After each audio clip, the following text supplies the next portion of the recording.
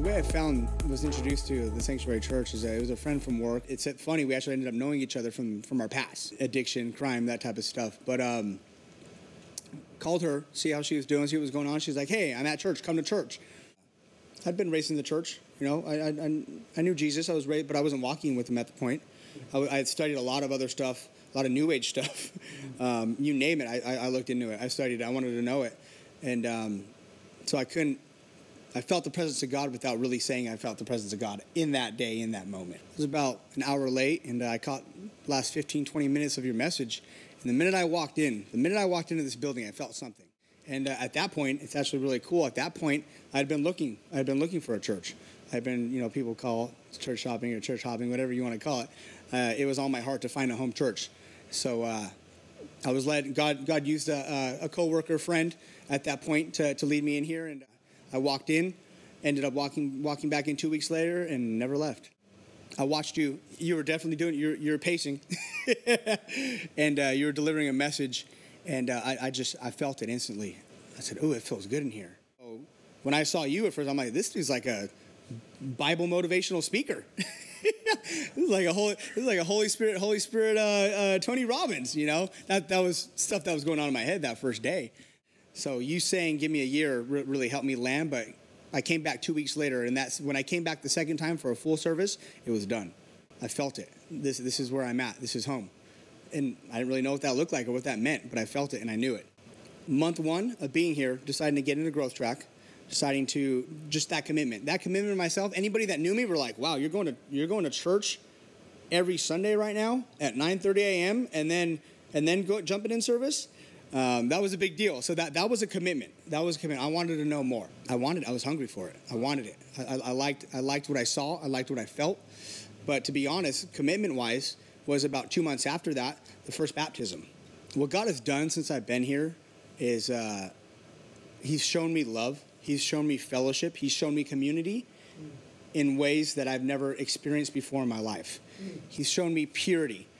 I think we've all seen those things in our lives, fellowship, community, but in the world, we get a perverted sense of Him. We get a false sense of what love really is. Seeing God love people, through fellowship, through accountability, through community, and seeing people just loving God so much, all they want to do is share that love and glory and joy to the next person. That's something that I've always had, but I used it in the wrong realms. I used it for manipulation.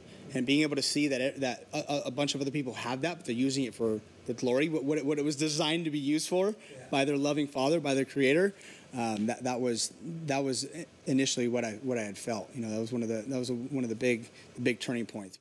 What He's done to my heart, the way I perceive things, the way He's downloaded joy, He's downloaded peace, and I thought I had those things before. But when He rips things out that don't belong there anymore, and you're able to humbly serve, and you're able to humbly speak, and you're able to humbly see the things in life the way God sees them, you're able to look at humans as children of God first and foremost, and you're able to seek His will and align yourself with Him, and He honors our obedience. Well, I think of chains being broken and bondage being broken and no longer being captive to certain ways of thinking, certain belief systems, you know.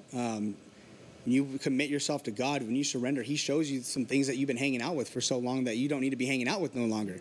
He shows you, hey, I want to take you here, but you're hanging on to a lot of stuff that can't go where I'm taking you, you know. So, and the way He heals through relationships, you know. He's taught me a new form of how to have relationships with people, you know. The pruning process is real. It may hurt, but it's all worth it. It's all worth it. He honors our yes. We're human. It hurts. Sometimes it's a little tricky, but seeing myself surrender areas and parts of my life, whether it be finances or work or family or relationships, seeing myself surrender to Him fully and seeing what He does, seeing how faithful He is when He sees my faith kick in, sometimes I can't even put words on it. My relationship with God now it's not just an option. It's not just an idea. It's not just a thought. It's not just a concept. My relationship with God now is everything for my life. I start my day with Him. I end my day with Him. I bring Him and make Him a part of everything I do.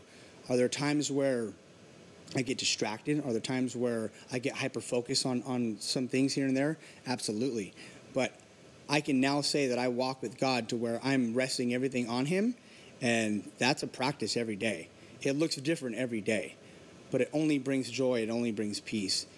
Evangelism, traveling the world. I've always had a heart for wanting to travel the world, and now I know that desire was about the kingdom. The desire that's been in my heart, certain personality traits that have been in my heart, that are me, were designed for his glory. So now I know whose I am. A big thing about coming to this church and establishing a relationship with God, getting saved, getting set free, was really understanding a new identity, understanding how my Creator created me, understanding who I am in Christ, understanding and getting an idea of the role that I get to play in the body of Christ, with Christ as the head. God is moving in that place, and the minute you walk in there, you'll feel it. Wow. Revival. Revival is happening at this church. Holy Spirit is moving at this church. Supernatural is moving at this church.